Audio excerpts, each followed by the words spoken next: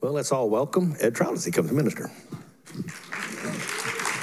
Can I get this down here? Can you bring this down here for me, please? All right, family, it's good to be with you. Just bring it to yourself. Get closer to the people. I want to get close to the family. We all have the same father, different mothers. Good.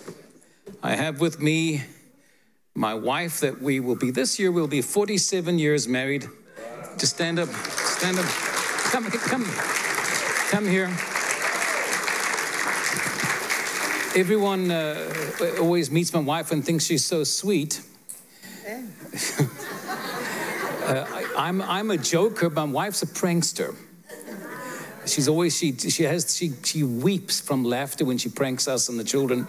Just want you to know, before you feel sorry for her, the children breathe when she's gone because she torments them all. But she's a character that grandkids love her, and she's fought cancer twice, and we've been together 47 years now.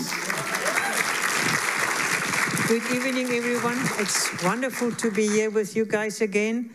I cannot remember when I was last year, but it's wonderful. I don't like the weather so much because in San Antonio, we're already in the 80s. And it's beautiful. It's spring there, and it's flowers, and it's everywhere.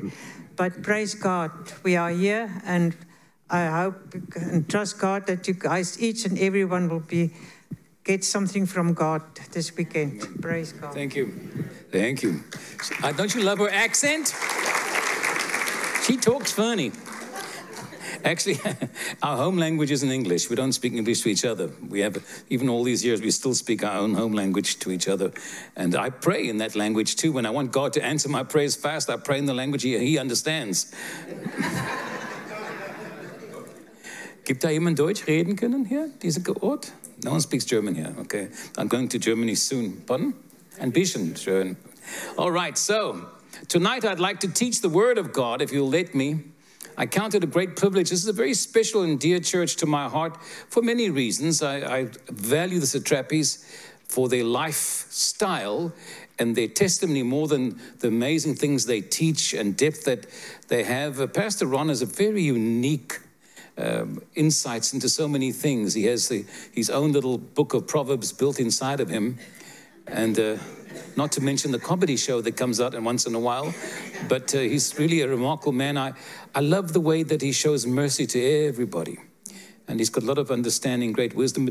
But I have a special heart for this church too, because this is a very difficult, the Northeast is a very difficult spiritual area. And so you as the body of Christ and the family of God, it's not an easy journey. And where I come from in the South, there's a church on every corner. And there's so many people, you just cannot witness in the restaurants because everybody's saved. You know, it's always everyone's saved. But it's not so here in the Northeast. They get almost irate if you talk about the Lord to them.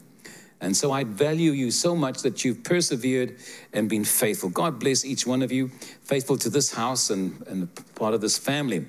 Tonight I want to talk to you about significance, how that often we feel like we don't contribute all that much or mean that much. But I want to talk to you about a certain lady that I'm very enthralled with. And I've learned over the years that I've studied with the Lord. And for those who don't know, I'm from a Jewish family. And only in the last 10 years did I figure out that what things I assumed that people that were not Jewish would understand, they didn't. And so I've begun to explain and expound from a little bit of Jewish culture that I come from, because I have a different view on the Word of God. You understand your Bible's written entirely by Jews. The only one that wasn't born a Jew was Luke, and he was a Greek boy who was born actually, for those of you who didn't know, because I find it amusing, a lot of people don't know where he came from. He came from Antioch. Luke was born in Antioch. Antioch was a very vibrant, business, flourishing city economically, and people flooded there, and his parents came from Greece, and of course landed him there, and he grew up there, and he was educated as a doctor, but he became a Jew because there were so many synagogues that also, because the Jews always flock where there's money, and so they were doing business there, and the Christian church merged. The first Christian name was actually evidenced in this church in Antioch, which was so pretty marvelous. And that's where he came from. Luke did, and he got what's known as a proselyte. He became born again too, Christian besides being a Jew. But everything written by Jews from the Jewish culture. Luke definitely writes his stuff from a different culture. I can see the things he does in the book of Luke that the others don't do. He gives a lot of honor to women, which others don't, because of the culture. And in my journey with the Lord, I've learned that women have always been God's secret weapon. Every time, not sometimes, every time something profound happened in God's word, there was a woman somewhere in the mix. And I've learned that God had to use them that way because they were not honored and recognized. And I grew up in a culture where women were honored, and so I didn't understand when the church I began to preach to would have difficulty, women in authority, women in leadership. It was a strange thing for me. There are churches I don't even go to anymore in this country because they forbid me to talk about women in government, in churches, leadership like that. And I find it very difficult because we cannot afford to lose any ministry because of such a foolish thing. And so just let you know, that's how I stand. But I want to talk to you specifically about a woman that nobody notices. Very special heritage. And I want to tell you, her name is Elizabeth. And she and her husband, Zechariah, had no children. In fact, they were called barren by the word of God. And what makes them very special was they both were Levites. And what that means for you, if you don't understand, of the 12 tribes, a tribe was dedicated by God to ministry. They couldn't all minister at the same time, and when they would serve in the temple as priests, they were allocated to a division, as was her husband. What makes the two of them even more profoundly curious is they both descended from the blood of Aaron. Most unusual. They came from Aaron's descendants, so they both would have been seen as royal.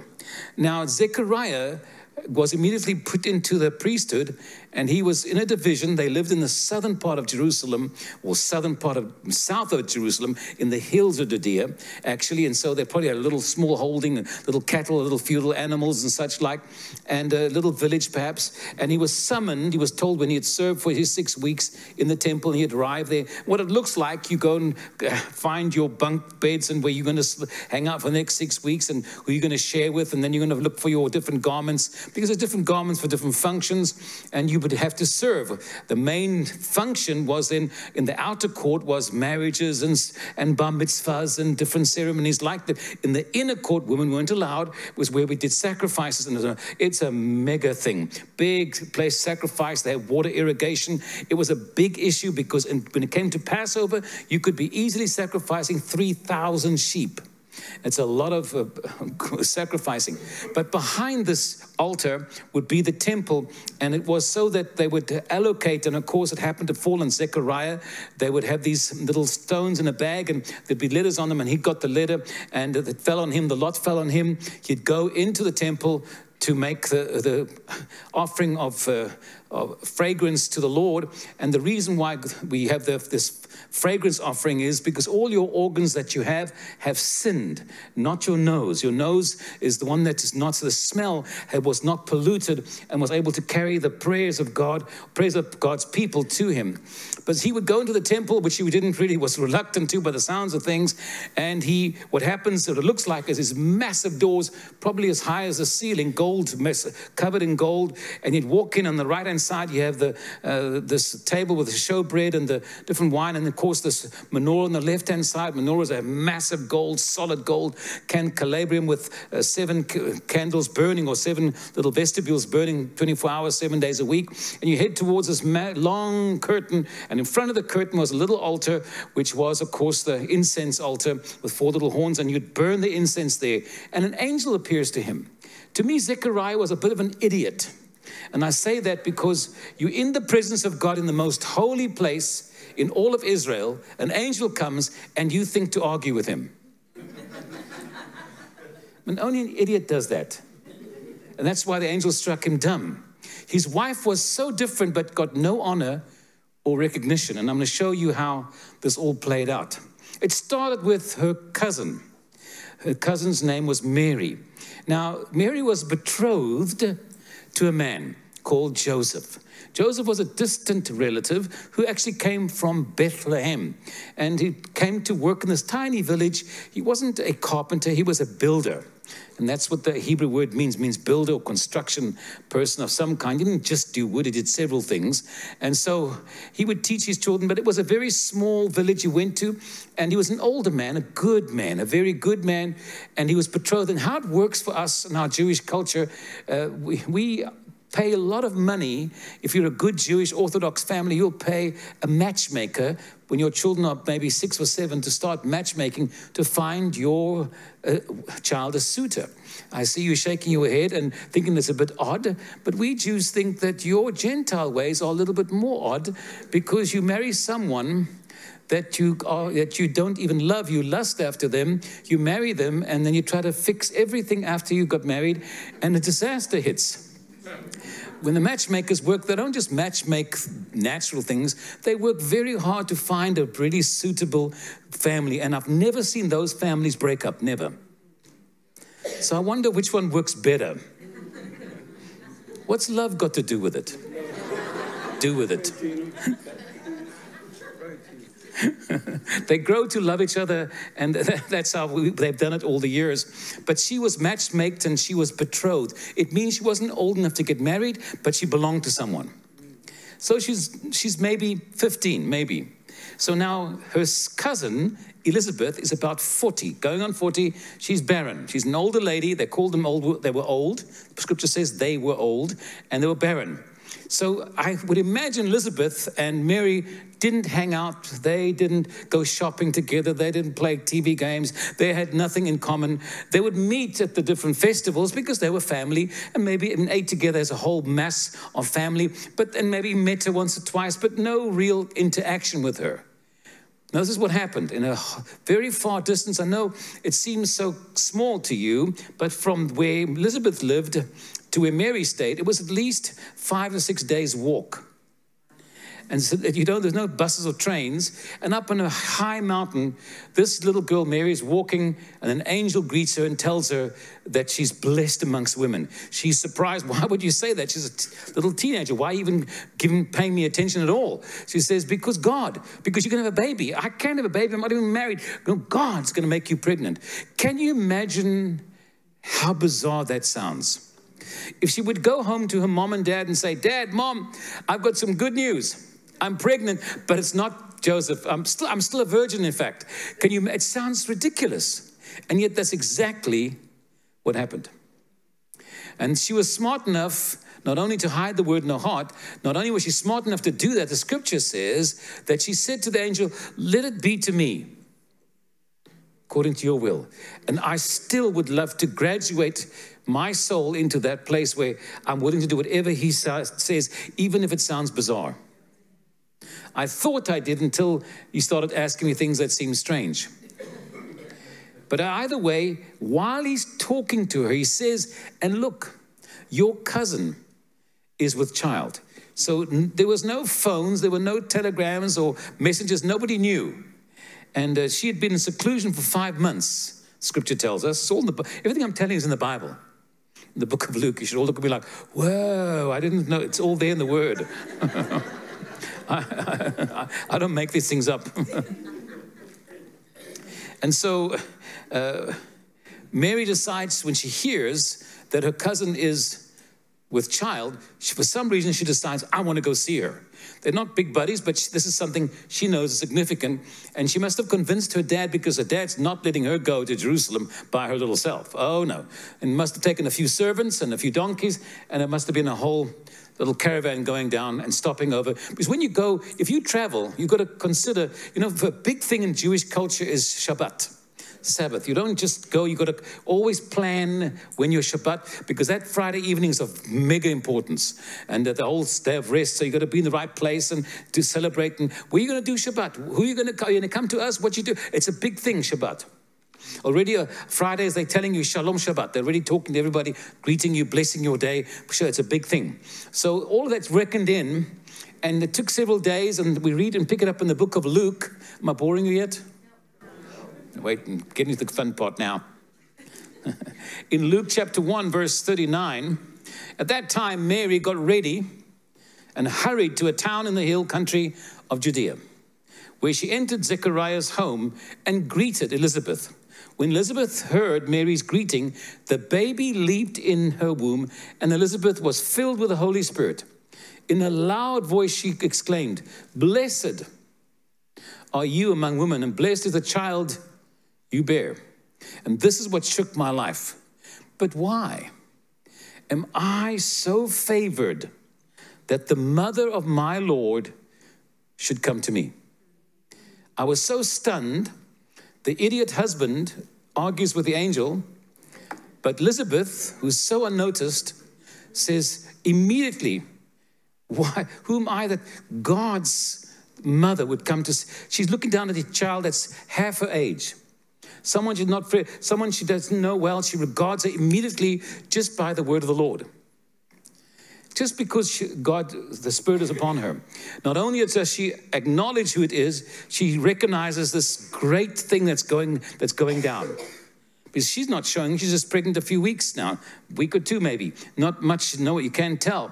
Why am I so favored? She realizes the greatness, the magnitude of this visit, right? No small thing. What's going on? Why is this happening?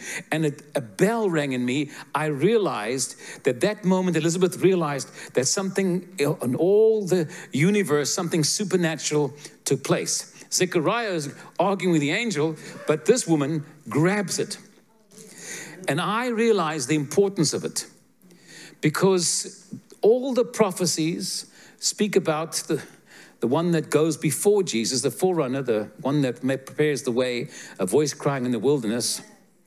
And Jesus said he was the greatest of all men. And of those who can hear it, Elijah has come. Now you understand, even to this day in the Jewish culture, when we have Passover, we have different things we celebrate, including wine, and just like you do breaking of bread, and then we have different herbs that are bitter reminders of the time. But there's a place set for Elijah, because we're expecting Elijah to come back. And Jesus, when he took the bread and gave thanks, and he had the actual Last Supper with him, he went to Elijah's plate and wine and brought it, and he took that bread and broke it. You've been waiting this is what you've been waiting for. This bread here, that Elijah is my body. You're celebrating there for Egypt, but this is for me, my body, broken for you. And this cup you're drinking, do you remember the bitterness is my blood shed for you. And you must do this. Remember this as often as you can. That's where it all came from. And so from a Jewish point of view, the things are very much deeper. Everything in a Jewish culture has significance and reason, as does your life. You just don't realize it. You said things, wow, it feels like I've come a full circle. You have no clue how deep the little things that God pays attention to, the smallest detail. He said all things must be fulfilled. If you brought a lamb at Shabbat, or not Shabbat, but at Pascha to sacrifice, you'd have to, there's 7 gates in Jerusalem, and the one gate on the east northern side is called the Sheep's Gate, which is very close to the temple, and you'd buy a sheep there perfectly available for you, and go to the pool of Bethesda, and you'd get yourself cleansed and go straight to the temple, which is right there, and you'd bring your sheep to be sacrificed. And so this sheep would be inspected, and they'd probably put it on the table and look at the hoofs and examine each part of the lamb. It had to be without wrinkle, spot, or blemish. It had to be perfect. And then one wasn't enough. We had to get a second priest to come along and check it too. It had to be okayed by 2 priests. Once it's okayed, it's taken away from you and put in a place of holding near where it's going to be sacrificed until the next day. When they took the Lamb of God to take away the sins of the world, he had to be inspected to be without spot, wrinkle, or blemish. Herod, or actually Pontius Pilate, took a basin of water and washed his hands. He said, I can find no wrong in him. The man with the law. Then the King Herod had to say, for what must I punish him? There's nothing wrong with him. It was so intense, because all the crucifixes, all the punishment along the road coming to the city, every inscription would say murderer, wife abuser, insurrection. Whatever crime was, had to be on top. And on the top of Jesus was the King of the Jews. That's how significant every part of the Lamb of God had to be. When they had said he was, and they tried him, they took him to the Antonia fortress right next to the temple, as they would have taken a lamb right before he's going to be slaughtered. So everything fits significantly in, exactly as your life. So much happens in your life that's very significant, timely, symbolic. God is very into the details of your life. If he numbers the hair in your head, you can be sure he's involved in a lot of things you don't even realize. There are many things that happen. You just don't get a clue because he's so busy actively doing these things. Now, this John the Baptist was of great importance for eternity, for the life of Christ, for all of us. We needed to have all things fulfilled, and John the Baptist had to. Why? Why did we need a forerunner? Well, Jesus had to come to his own. Jesus did not come to Gentiles. He came only to Jews because his disciples would go to the Gentiles. That's biblical. That's what he said. I was sent to the Jews. That's what he said. For the lost of Israel, I cannot give to the dogs what belongs to the children. Dogs are unbelievers. I cannot give to the outsiders. This is for the children. So to make the Jews aware and have no excuse, to make all Israel alert that the Savior was coming, and understand there are 22 prophecies of scripture in the book of Isaiah that they would read. He'll be born from a virgin. Signs, wonders, and miracles will happen. It's all in there. The blind eyes are open, the deaf will hear. Exactly those words are in the book of Isaiah. So now, for every reason to have no excuse, that God had to send someone to go ahead to preach repentance, to awaken them to the voice of God, back to their God. They're so mindful of all their little problems. And that at that particular calendar, from the beginning of Israel to the very day today, that particular time of Jesus was the most prosperous. Jerusalem was the most beautiful. It was the second temple period. It was the most, Herod had built the most beautiful temple. He had built a temple mount the size of 14 football fields that's there today. And the temple was there in every way. It was so bridges and palaces. It was, the whole city was magnificent. And the Israelites are very proud of it. They felt the oppression of the democratic society. The Romans came to free and take away the control. And there was so much politics going on. They were more focused on that. But John came shouting, repent, turn. And people responded to him. They came out in the wilderness looking for it. They came to be baptized. Baptism was a very common thing. We've got baptized, different ceremonies. We have a mikvah, which is a pool that's holy, which you go down in and come up. It's a cleansing process. But John the Baptist spent the time with the Essenes, which are even more eccentric than that. They wore long white dresses. Am I boring you? They wore long. I don't want to get too Jewish for you. And I've got to get my knife out and help you guys. But anyway, yeah, preach it, she says. Okay, the knife or oh, not that. But the Essenes wore long white, they were like monks. They didn't get married. They lived out in the wilderness. They wrote those Dead Sea Scrolls. And John the Baptist spent time with them. They baptized every day. They were sanctifying themselves. They were a little extreme with everything.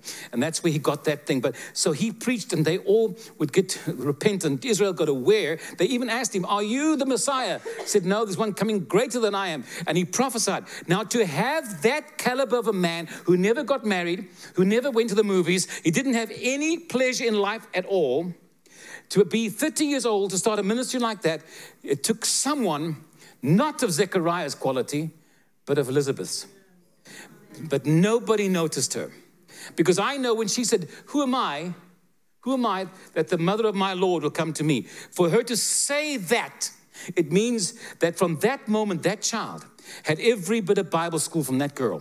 That woman would sing the songs of God to him night and day. She would prophesy of him. She would pray of him. She would teach him. She would discipline him in the ways of God. She groomed him for her purpose. She spent all her life grooming that man for the message and the journey he was to go. So she was not ever celebrated. And there are people in this room that you've done so much for God without ever being noticed. Did so much for other people for the name of the Lord and without realizing it. And people didn't see it but God. And it's written in the book of remembrance. And you feel so unnoticed and insignificant. God's ecology is not like that of man. I've heard people talk about a big ministry. And I always ask, what is that? Well, they're on TV and they have all these thousands of people following them and they have airplanes of their own. That's what makes a big ministry. That's not a big ministry. That's just a very popular one. And that's not what Jesus aimed at all. His whole technique was to get away from that. When the 5,000 chanted, he got rid of them. When he was in Jerusalem and they told him, you're baptizing more than John the Baptist, he said, let's get out of here, let's go back to Galilee. He was not going to promote a ministry. He was more into focusing and doing the kingdom of God. That's why he prayed in John 17, verse 4, Father, I have done all you have given me to do. I've had a list and I marked it off what I was supposed to do. Now, each one of us sitting here today, not one of you are here by chance, not one of you just happened to be here tonight. God's always had his eye on you. He wouldn't force you, wouldn't ever invade your free will, but it was always his plan for you to be here. He's always had a plan for your life, but you cannot be measuring yourself with someone else. Only fools, 2 Corinthians says, compare themselves to other people. You've got to be aware of what God has given you to do, and are you fulfilling that? Because sometimes, like Elizabeth, nobody even knows you're alive. No one celebrates you. You may have royal blood like from Aaron. You may be a Levite, and you may have all those goods and be used of God significantly, but only God will going to reward you. Because it's eternal. Are you? If you're needing the applause of man, there's something broken on the inside of you. Because men's applause, men's approval doesn't do anything for you. Does nothing. It's all empty. What you need is God's approval. You need it to please the Lord. He's the one. And it's the devil's trick. God has a plan for your life. But the devil has a scheme. 3 different scriptures in the New Testament talk about the schemes of the devil. The devil doesn't have just a plan. He's got a whole scheme in motion. And usually when you're born, by the time you're born, the scheme's already going. Whether it's rejection, whether it's shame that the devil tries to, you always react or feel the pain or always get hurt in that area. You don't get hurt in other areas. It's whatever the scheme is in your life, that's where the devil will get you. When Samson came down, because you can imagine this man is so strong, he had a destiny. It was never God's plan for him to die blind under rubble, but he had a scheme in his life of betrayal. When his wife betrayed him, he was like a little baby, folded like a cheap tent. When she betrayed him, he went back to his mommy. He's at his wedding. So he would not give her up. His dad begged, Samson, don't marry that girl. And he would not. I love her. I want her. Nothing matters more. And then when she betrays him, he leaves her and goes back to mommy and daddy. What a man. And he's gone a long time. When he comes back, he's cooled down. He finds his best friend sleeping with his wife. Now his betrayal has escalated. The devil knows what to feed. If he got the scheme of your life, he's gonna make it worse. If you don't let God heal your heart and bring forgiveness, he's gonna feed that scheme until it becomes the stronghold in your life. Got quiet in this place. Yeah, and that's what brought him down. Why would anybody with a bit of a brain, with a woman that he's supposed to be now in love with, this Delilah, if she says, what's the secret? So again, his wife wanted to know secrets too. What's the secret to your strength? And he lies to her and he says, if you tie me up with new string, I'm as weak as any other man. Wakes up in the morning and has got all this new string on him. So Samson, do you get a clue? Do you know why you have new string? Do you know where that came from? House, once I can still, but 3 times, really? What are you, smoking, boy? Why would someone do that? Because deep in his heart, he wanted to believe somebody would not betray him. That's why a woman that's married to an abusive husband divorces him and marries one just like that again. That's why girls marry their fathers who didn't do right by them and keep doing the same thing because they're trying to fix the first one. When in fact, you surrender your heart and God fixes it. You got very quiet in this place, y'all. So I'm celebrating today a woman called Elizabeth because she was such a champion for the Lord. And they're champions in this room. People that get on your nerves, may talk too much, may even seem a bit silly to you, but they're significant in God's plan. Because God measures us all very differently. And some of the things we see as insignificant are vitally. When I sat in the little lounge there and I heard Rena singing and the band going, I thought, they've been going so many years so faithfully. And I appreciate and I admire people that can be faithful.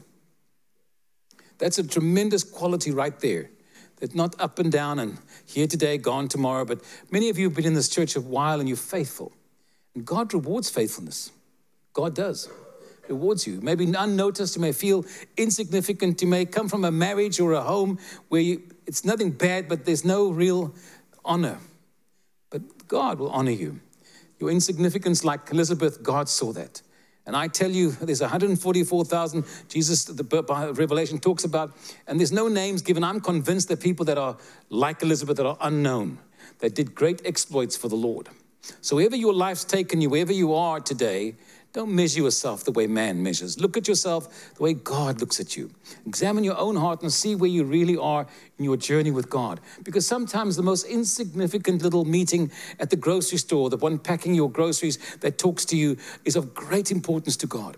People have entertained angels without realizing. That's how sometimes they come across so insignificant. This activity all around you every day, pay attention. Pay attention. Mary, Mary Magdala, who was crazy about Jesus and his ministry, went to his grave. The first one at his grave, she walked right past him. She was going to him, but walked right past him because she wasn't expecting him to be standing next to her.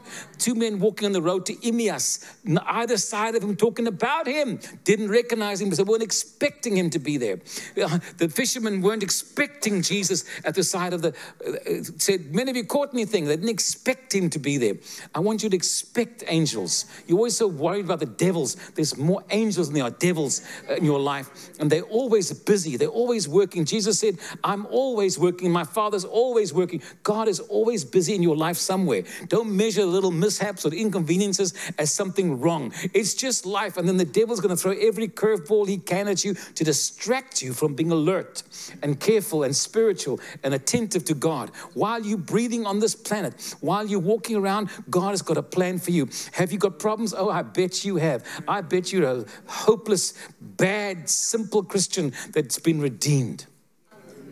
Because if you weren't, you wouldn't be here today. If you were the best good person, God would have probably passed right by you. You didn't need him. He said it was the sick that needed the physician. Did he say that? So you don't have to let the devil try and put guilt and shame on you. God already knows all your struggles. He's not stressed by your struggles. He didn't even set Paul free. Paul sought him 3 times about the thorn in his flesh. He didn't say, I'll get you free. He said, my grace is enough. I got you covered. No, I don't want to be covered. I want you to set me free. No, I've got you. It's okay. He was struggling. God's not stressed by your struggles. He's stressed by your bad spirits. If you've got unforgiveness, hatred, it's the wickedness of heart that God hates, not the weakness of man. If you're weak and struggling, God's got a lot of patience for you. You're very quiet in this place. I'm not sure why. I hate the excitement. It's overwhelming. Whew. Yeah, take it down, guys. You're overwhelming me now. Yeah. So I was a pastor for many years, and then God called me to the prophetic ministry. It was very traumatic for me. I remember the Lord waking me up at night. We had 2 children at the time and told me I must raise up prophets and teach people in the prophetic. And I said, God, you got the wrong person. I don't even know what that is, let alone teach it. And then he said to me, I want you to live by faith. I said, that was the deal breaker for me. I said, I can't live by faith. I got a wife and children. That's what I did. I told him that. I responded. I even said if I was single, I would have gone. Some months went by, and on the way to church, the same wife and my middle child, who's now middle, was then a baby, we were crossing a railway track near the church building, as we always did, and the vehicle we were in died on the track. And there was nothing I could do to move that vehicle. It was stuck. And the train came and hit us, and we got away just in time. And this voice said to me, so you're very responsible. You almost killed your family. Give them to me. I'll take better care of them than you. And so for more than 40, it's the gospel truth. I'm telling the truth, right? She told me the other day, she said, I even remember the car door hitting me as the train hit it, pushing me. So she even remembers that. And so does Charmaine. She remembers a lot of the thing very clearly. You don't forget, we'd shiver every time we heard a train sound for years after that.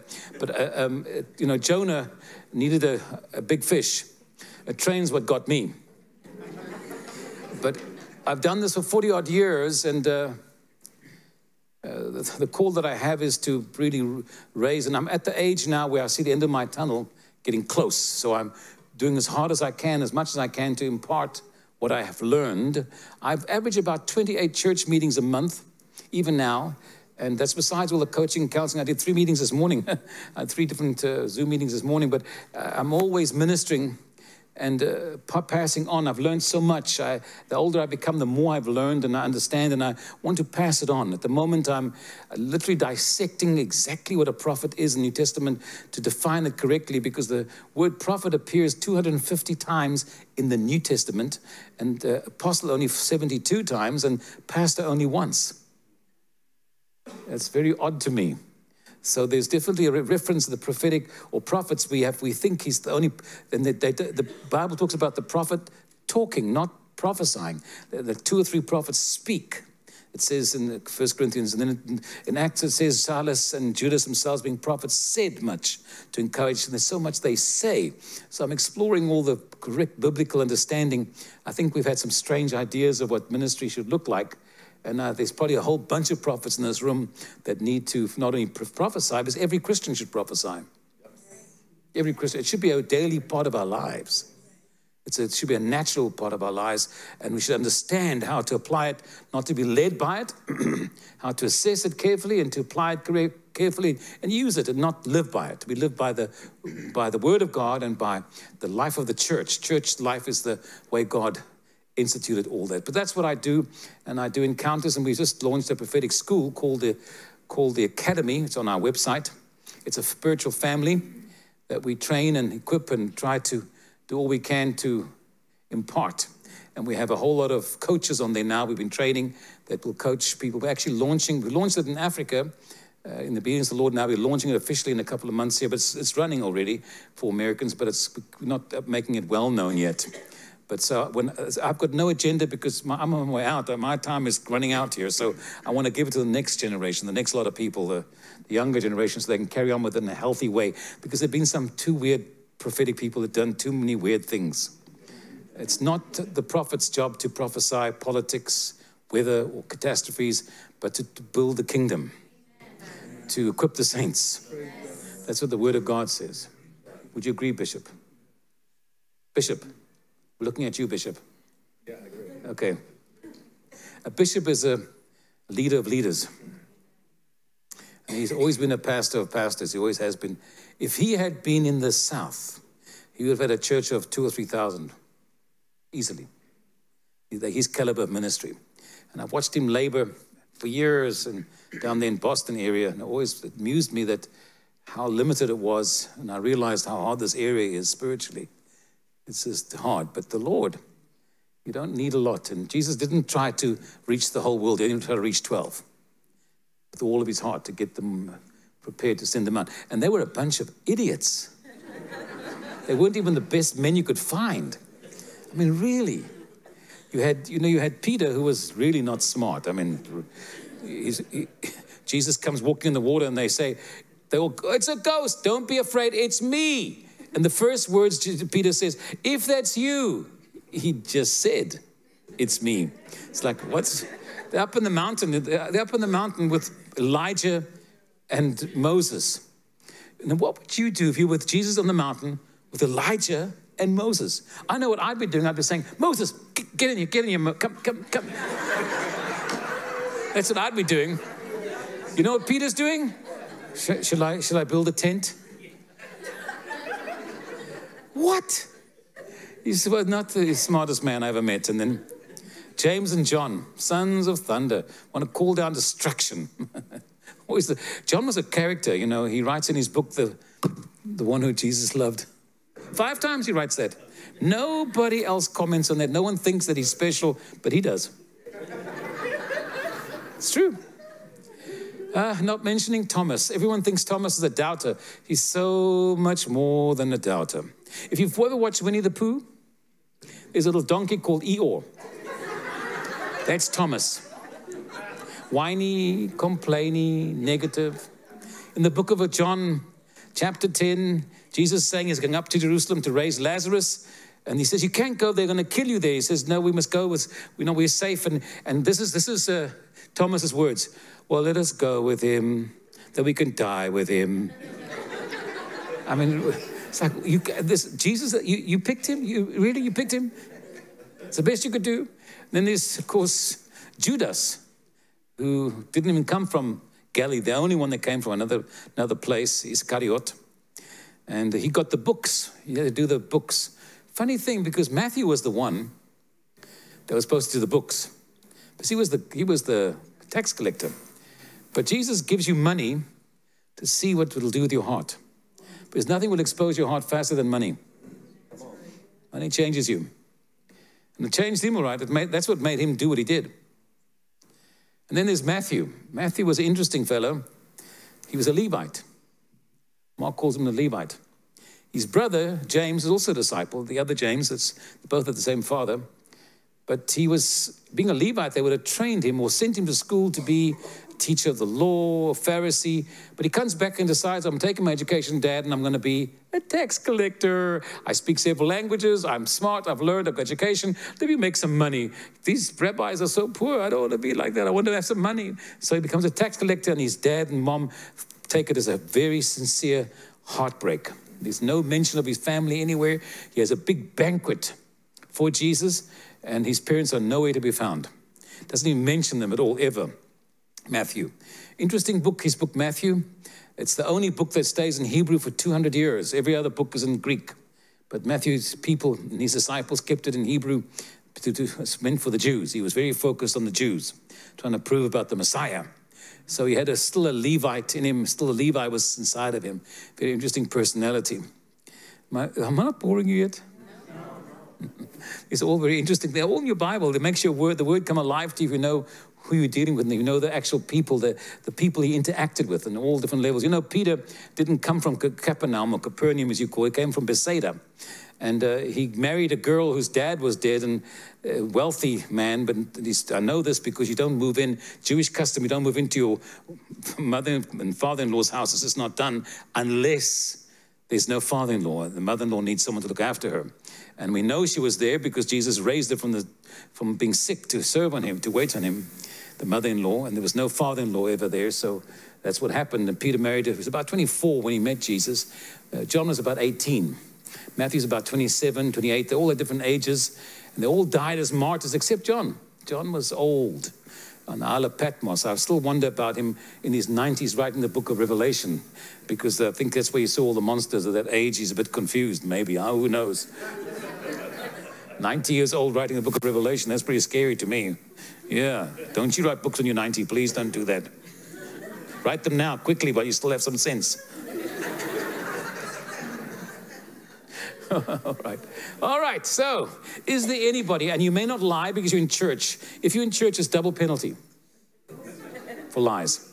If you've never had a prophetic word in your life, personally, no one's ever prophesied of you, raise your hand quickly. Anybody? All that words, that's wonderful. That means a very healthy church then. Where? Anybody? Dude with a beard. Are you as strong as you look? It'll make a difference in the prophetic word. I'll be very careful. You like my joke still? Yes. What's your name, sir? Whoa! Whoa! You've been eating some oatmeal for sure, dude. Bro, my grandkids call me brah. That's the strangest thing. Grandkids just be called brah. I'm your grandfather, I'm not a brah. I don't wear one. They call the grandmother brah too. So what do you do? You're an architect. You've got all those muscles in you, and that's what you do. It's amazing. They can bench push 300 kilograms or pounds, whatever it is, and that's what they do. They do architecture, right? They do paperwork, right? Are you married? Would you like to be? Well, let me just get your picture on the internet.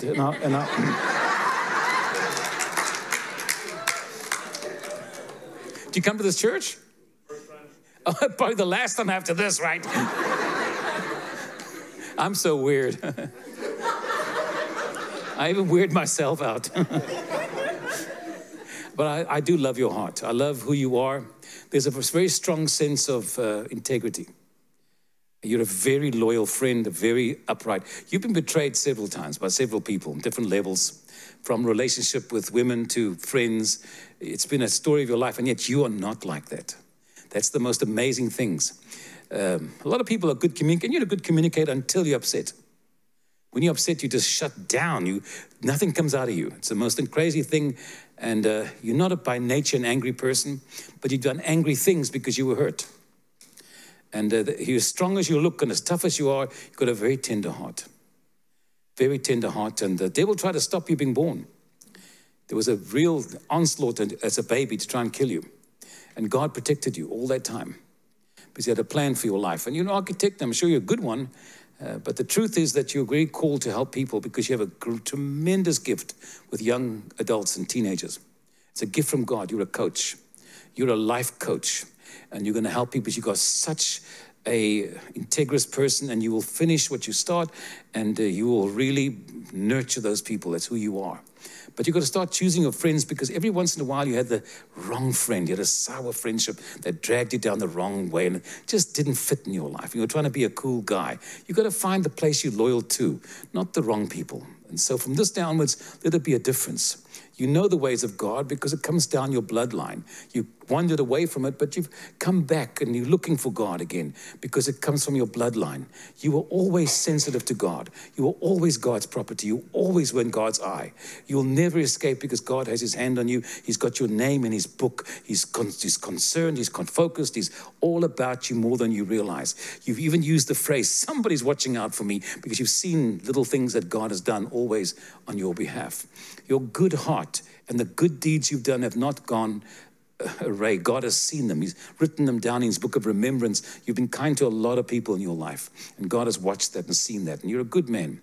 He's restoring and helping you as a sign to you. There's been I don't know, with a car, there's something financially that needs to be fixed and adjusted, and God is intervening supernaturally for you to show you what he can do over and above. But you kind of accepted the loss, but God says, watch what I'm going to do on your behalf. Watch what I'm going to do.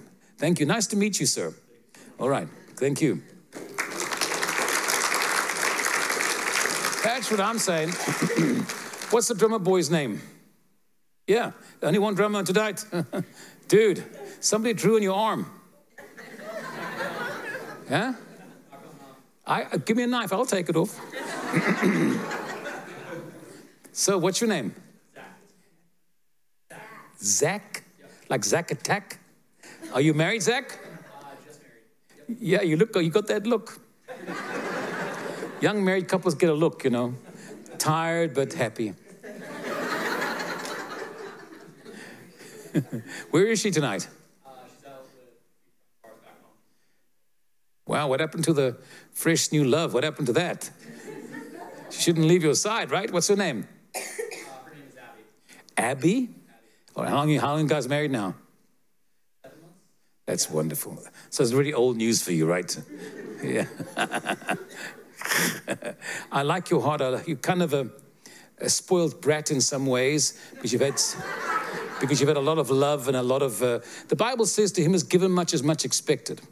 You've had a lot given to you. You've had a lot more privileges others have had.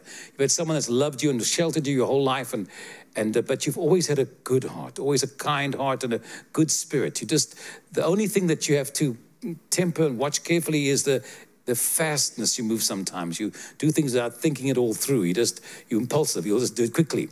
But the heart is pure. Your heart, there is not a lick of evil inside of you. Not a lick of evil. The second thing I'm going to ask you to start learning to do is to finish everything you start. You have so many projects and things in the shack back there you were going to fix and do, and you're going to had all that projects, and just nothing came of it. You were going to do it, and you still want to, but you've got to finish things that you start. If you're not going to purpose, then you mustn't start it. That's what God's saying. And if you get to that habit of your life, God's call and his anointing on your life for ministry will find its place in you, and you will fulfill all your destiny. But you are given to God. You are given to God. You belong to God. It's written. It is written that your destiny shall be in the things of God and ministry full time. That's God's plan for you. And so your wife, God gave you the champion. You almost missed the mark. You almost missed the wrong one.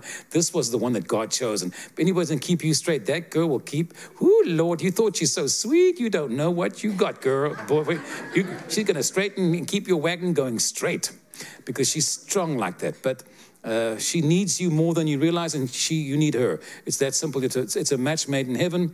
It's going to be very blessed and flourish. That's all I want to tell you, sir. You're going to finish some education that just for the sake of finishing it, it's a part of the plan, and God's going to bless it. He's got all kinds of programs for you, Zach Attack. Nice to meet you, Zach. All right, thank you. Bye. Yeah. This is so much fun. Everyone's going, I hope he picks me, or I hope he doesn't pick me. What's your name, sir, with a beard in the corner over there near the door? Ready for escape? What's your name? Rob. And next to you is your daughter? Girlfriend.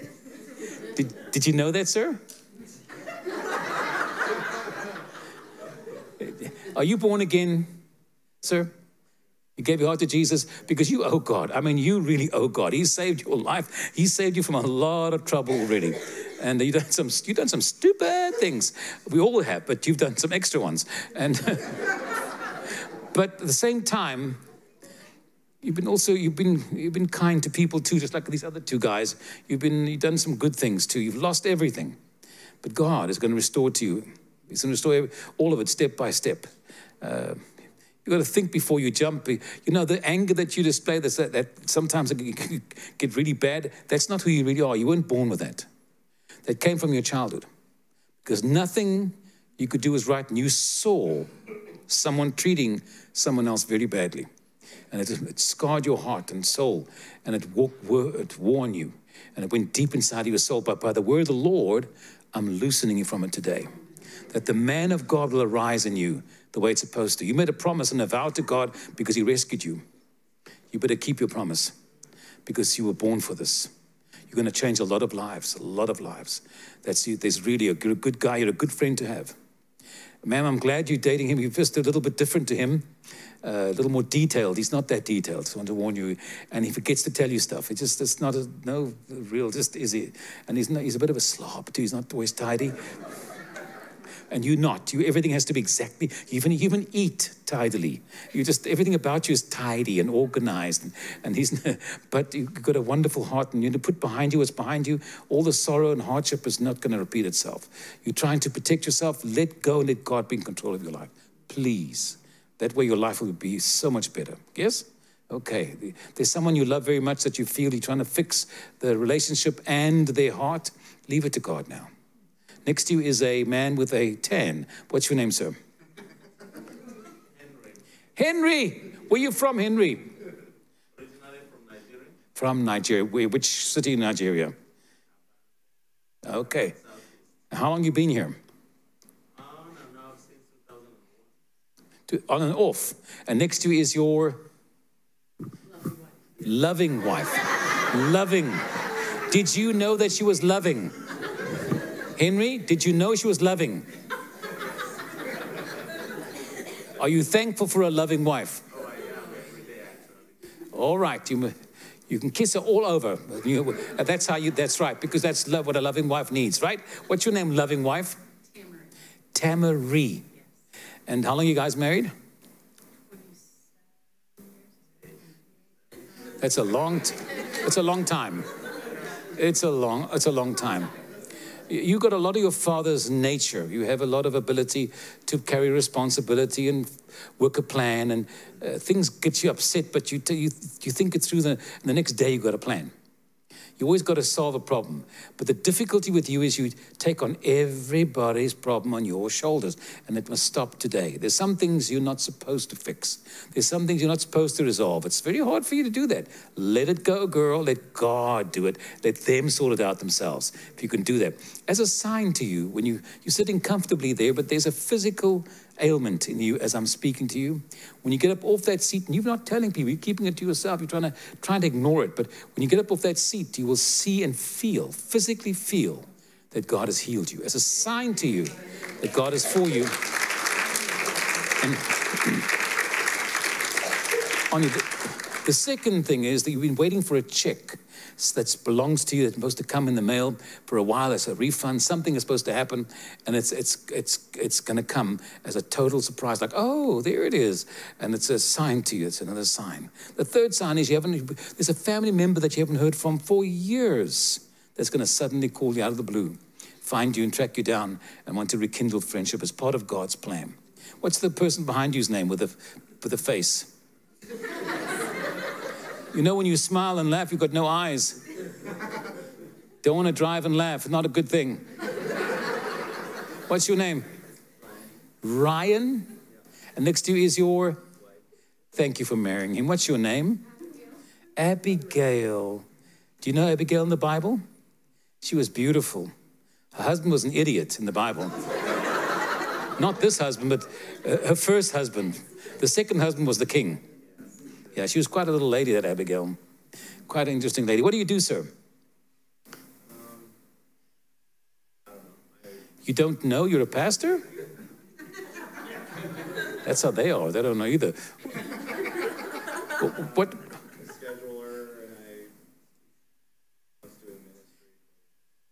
I love your heart. I love your spirit. I love your unselfish ways. You're a little intense for me. You get very intense about everything. You need to take it down a notch. You need to breathe a little bit and have a little fun too, and just not be so intense. Let God, you put your faith in motion. If you're striving and working a thing, God's not working it. So you got to let it chill a little bit. You're trying so hard. What's really driving you? You're going to be surprised what I'm going to tell you now. You're trying to prove to someone in your family, from your childhood, that you're not a loser, that you are hearing God, that you are called to the Lord. But really, you don't have to prove it to anybody because God's got you. God's got you. And he's whispering in my ear, I must tell you these words. He is pleased with you. God is pleased with you. You have nothing to be concerned about. So if God before you, who can be against you? It's that simple. So you can just stop trying so hard. You're very smart and you're very capable. There's not much you can do. And you're excellent with people, excellent. Don't try to prove it. Let it happen naturally for you, okay? As for you, my sister, you did make a mistake. You married the right guy. You worry about a lot of things because you're very intense. You forget to eat sometimes. You need to pay attention to everything in your life carefully, but you also stress about the wrong things. And you come from a I don't want to call it abuse, but you come from a very strained situation growing up. And this is not where it's going to be. He's a very kind and good guy. He is really a good guy. He's going to take good care. God's favor is on him. So whatever happens, it'll always work out as God favors him. It's that simple. If God picks someone, God picks him, and he picked him. And you're in a good place. Do you have children? How many? Looking at him, don't you know? You got. Oh. So it's the same two, right? So what are their names? Cora and Elijah. Give me the ones first, the eldest one first. Cora. And how old is she? 8. Cora is 8. Cora is pretty strong-minded. She can be very strong-willed about some things, and she doesn't always talk, but when she does, and when she wants something, she doesn't want anything less than that. And she will fight for it, and she'll make you crazy for what she wants. But she's very, very upright, very noble heart, very smart child. She can be very hardworking one day and not so hard the next, but you've got to keep her, teach her the even Steven thing. And the second child? You don't know your child's name? That's sad. Okay, ma'am, do you know the child's name? Elijah, sorry. Okay, good. Now that child's everybody's friend. Everybody loves that child. Personality extraordinaire and just happy. Never going to get that child down. Just happy, happy, happy, happy. And bring a lot of joy. Are you planning a third child? There's definitely a third child in your household. I doubt if the child comes from your womb, though. This child is definitely someone you have to raise and help that's broken, that needs help. And so that's what's going to happen. You're a good mom, and you're a very good dad. You need to know that. You're an excellent dad. You're a good man. You're a good man. All right, if you were my son, I'd be very proud of you. I'll be very proud of you. Just your upright heart, this beautiful heart. Good man. Okay, good. Let's go where the sinners are. Kom Louise, kom help my soek uitsoek. Ag kom nou, jy kan my 'n bietjie help, net een of twee persone. That's my language. I'm asking her to come and help pick someone. She's soek 'n sondaar uit. Told her to find a sinner.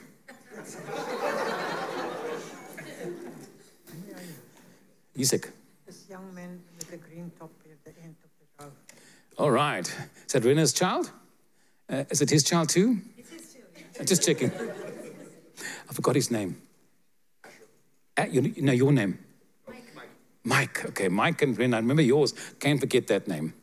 All right, so your name is Asher? Dude, how old are you? 12. Big aspirations, this boy, big dreams. He's going to be the president, he thinks. But nevertheless, God's got plans for him. He's smart and he's ordered, and he will spend your money and keep his. He's got it all organized the way he's very Mr. Economical. Mr. Economical, and don't waste, and I'm saving up, and Lord knows what else. So he's going to study. He's smart. He's very ordered by nature. He's mathematical. He has not a word side like books and things. He's more side of mathematical, scientific side to him, and he likes certain order, and he's not needy. Girls will not wear him down. They must serve him. He'll never run after them. It's just not his nature. And he's built a lot of confidence in that boy. And so, what's your name, young lady? Avia. Who would give you such a strange name? Were you sober when you did that? Aviala? Where did you hear that name? It's a female version of Okay, I feel so much better about that now. You understand? Every time she tells someone her name, she's got to spell it every time. Every time. So, how old are you, girlfriend? 10. Are you married? She's got a lovely heart. I do want to warn you, though, that people will always underestimate her because she's far more brilliant, much stronger, far more powerful than she comes across. She can be very disoriented at times, and she can be even a little bit untidy and disorganized, but inside of her, greatness. I just want to warn you. She's not anything you think. She's way beyond all that, but you no one recognizes it. Not even the ones that educate her. They don't see it. But God's hands on you. And you have the 2 kids? That's the best you could do, Rena? Oh, I feel better about that now. Who else you want to pick? Okay, the lady behind him. The lady behind him. What's your name, young lady behind him? Hi, Tiffany. I had breakfast at Tiffany's. Was that a movie? Something like it, confused. Okay, are you married, Miss Tiffany? I'm not. Would you like to be? Not at this time. Hey, been there and done that, huh? Yeah, bought the T-shirt and all that stuff, yeah. So, God didn't call you to survive. He called you to be victorious. But you have to let go of yesterday. You have so much anger and hurt, understandably. Nobody holds you responsible for that other than you, for your benefit. You have to forgive. If you forgive those that deserve forgiveness or ask for it, that's what the world does. But you've got to forgive those that don't deserve it at all. Because you suffered more than you could even tell people in this room. People wouldn't even believe half the things that happened to you. And the abuses and the awful stuff. And if you hadn't run for your life, you wouldn't be here today. It's that simple. Nobody would believe it in this room, but God. God was watching over you all that time. And the best of your life is still to come. The best. But you've got to let God heal and fix your heart. It's that simple. Do you understand? You had a lot of bad decisions when it came to males growing up. You always chose the wrong people. And you'll never do. Now you shut it all down. But you've got to let God lead you in the right way. Because there are good people out there too that'll treat you with honor and respect. And the Lord says he's your advocate and lawyer. It's not finished. He's fighting the case for you. And you're going to win this. You're going to win this. That's simple. Pick someone else. She's doing a good job, isn't she? The last row on the left, that guy. There, The The man with the glasses and the face and the hairstyle like mine and the goatee and someone painted on his arm too. On his arms. On his arms. So what's your name, sir? My name is Nick? Nick the Trick. Hier kom maar sit, ek is klaar, dankie. And so are you married? Yes, I am. And do you know her name? My wife, Alyssa. Alyssa. You don't sit there. She's lovely. Wow. Did you think he had money? Is that what happened? You thought he was rich? He fooled you, didn't he? I also make jokes. So what do you do for a living, sir? I am a planner. I schedule machines. Okay. Here's the thing. God's changing your mind about how you see yourself. The devil doesn't even attack you much, but you do it all by yourself. You're carrying a lot of stuff, and this whole Christian thing, you come, but you just don't want to lock in because the devil's told you you're unworthy for certain. You're done. I mean, there are things you're struggling with. It's true. It's true. Welcome to the club. You're not the only one. But there was a very happy day when you were born. And all the things you'd go through, God knew. All the bad decisions you made, God knew. And he's not against you. He loves you. He really loves you. You've got to give him a chance to bless you and lift you up. Give him a chance to show himself to you. It's not someone else you haven't forgiven. It's you yourself. You refuse to forgive yourself for not being what you think you should be and all those. You've got to stop it today because you're a good man. You've got a good heart and God loves you. You're not here by chance. God chose you. God chose you. And you're a good man. You've got a lot of goodness in you. And you don't have to be everybody's friend. You've got to be a little more wise and choose your friendship. You can be friendly, but friendship must be a little more costly. And you be a good friend. There's a big change coming in your career. Somehow, you're planning equipment, but there's other things. You're much more skilled in management, and there's a place that you belong that was taken from you. That's going to be given back to you, and then some more. But you've got to let God heal your heart first. It's very important that he can put you in the right place, that the victory comes from him, nobody else. You're actually a very brilliant man, very smart, very capable, and you can lead. You can really lead people. And that's what God's got for you. Do you understand? Don't see the bump in the road as failure. No, it's only a bump, making you stronger. So you his wife? And what's your name? Alyssa. And this children, you have children, how many? 2. Just the 2. Elijah. We have Elisha. Elisha, somebody was Elisha. And then we have Elijah, I think. Wow. We've got a lot of prophets in the house. So how old are you, Elisha? 10. And what do you want to do with your life? What is your plan? Something what? Still thinking on it. You're thinking on it. All right, totally cool. You've got a wonderful heart, but you're super smart. Electronics is a big thing in your life, and you will do something as an electronic engineer of some kind. Very smart. You learn so fast, but you've got a very soft heart. Very tender. For a boy, you are extremely sensitive. And it's not a bad thing. It's going to make you be very used of God. And there's a strong, your name's no small thing, Elisha. You will be very prophetic in your life. Very. God will use you. And your mother invests a lot in your life, way too much sometimes. She used to back it up, girl, back it up. Helicopter, yes, a helicopter.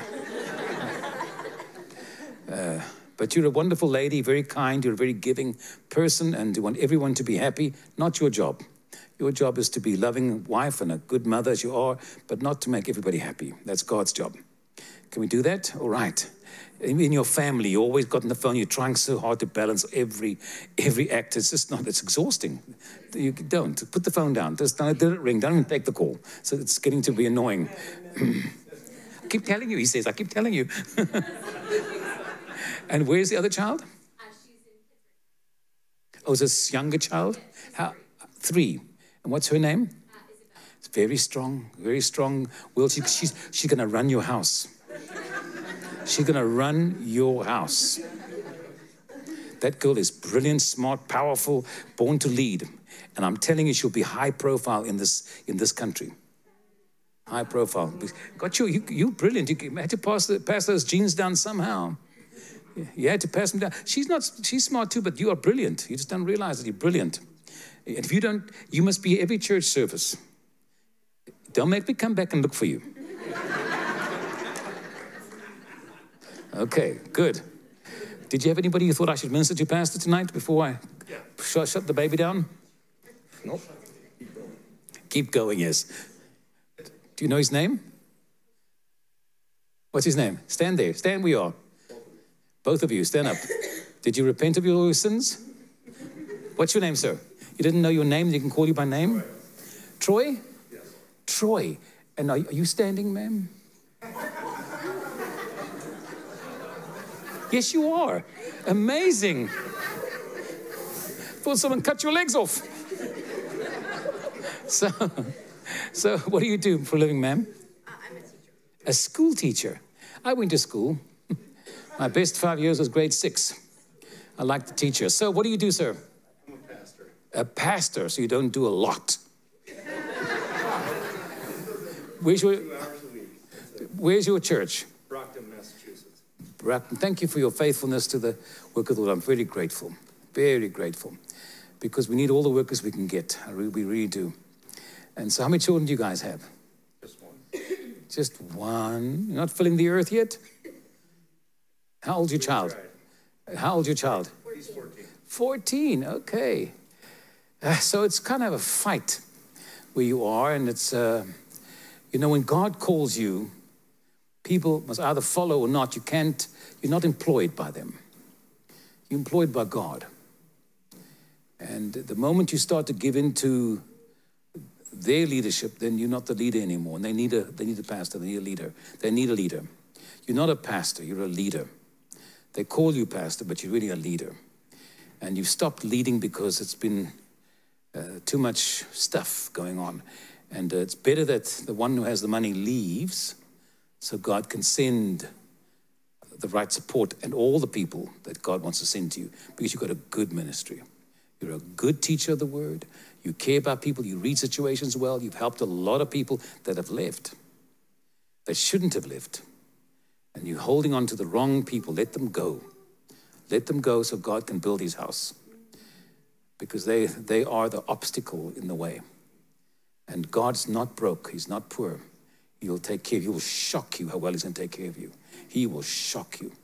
As for you, ma'am, you're a delight and you do school, good job at school, but you smile and laugh, but you're carrying a burden in your heart for your husband. You care about those things and you want to help and do. And you don't know that you are called as much as he's called, but you actually are. You have a wonderful way of people, but you've kind of backed off because of some other stuff. But you are God's princess. There's no other way to describe you. Everything about you is fantastic. You're gifted, you can prophesy, you minister to people. You've been hurt by the Christians. You didn't hurt by the world, they in the church hurt you. And I'm sorry, but it's a part of that journey. He didn't promise you a pain-free, just healed life. And that's what he's promised you. And he's got you covered. He's got you covered. And you are in God's will. He's whispering, telling my ear, tell you the most important thing you've been doubting. Are we supposed to? Yes, you are. No one's going to run you guys off like a scalded dog. You're going to be champions there. You're going to pack the house, and you're going to get those young people in and change that band out. You're going to have such a lot of energy and music and wonderful life in that church, and it's going to be a brand new everything. That's God's plan for you. Don't you give up for one moment, because God's got plans for God's got plans, right? Thank you so much for the wonderful people you are. I really appreciate you, sir. Thank you so much. God bless you. All right, thank you. Can I give this to you? Thank you for letting me be here. I expect you to be here on Sunday. If you're not, I will find out where you live. This is your Bible, right? Yeah. Okay. Well, if you didn't receive a word tonight, come back on Sunday. But I think we received a corporate word. What do you think? Yep. That God really does have a plan for our life, and that some of us are a lot more special than we realize, just like Elizabeth. You know, when the salutation was given, it made her baby jump. That's why it's good to be somewhere where the word of God is being spoken, because there might be something of infancy in you that it will resonate and make your baby jump when you're hearing a word from the Lord. Sometimes I'll hear a prophecy that someone's getting, and it'll speak to me too. Did that happen to anybody tonight? And I want to encourage you to do this. If you got a word that doesn't resonate, then be like the Bereans. Go home and pray and ask God, God, what are you saying to me? There's been times I received words and that I had a hard time with, and then when I went home and prayed about it, and I was not hearing what was being said the way it was being said, or I was filtering it. And that's why it's good to just take time to really seek the Lord. God, what are you speaking to my heart? Amen. Praise God. Father God, we just thank you for the opportunity to be in your presence tonight. What a privilege to be where you're moving. Lord, I pray over every word that was given. Lord, that hearts would be open to you to continue to minister and speak. Lord, the spigot's been turned on, that as the service ends, that doesn't mean it's been turned off. Continue to speak, continue to identify things in our lives that you want to do. Let that prophetic anointing be released and continue to flow. In Jesus' name, amen.